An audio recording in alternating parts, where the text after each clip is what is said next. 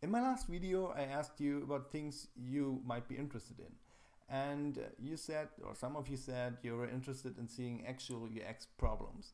And today I bring you an example of something we stumbled upon recently. Someone brought a request to us, and we for the first time saw the following dialog. I'm going to show you in a second, and I'm going to give you some background information on what it actually is.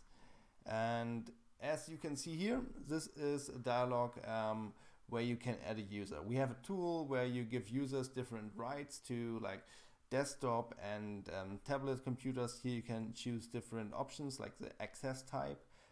You have access to tablet, you get these options, NFC tag, username for tablet.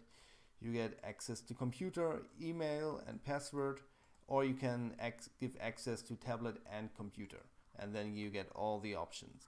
And now we have the request if any of the access types included tablet, they wanted one more option to differentiate between roles the user can have.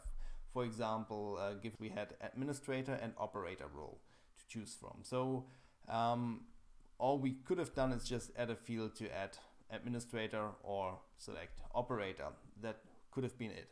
But we did a little bit more, and how we did this I would like to show you in the next video. For now, I just want to know, is this something you would be interested in seeing? Is this it's a very, very small problem, but the process is always the same mostly.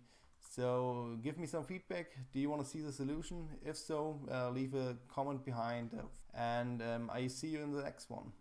Bye.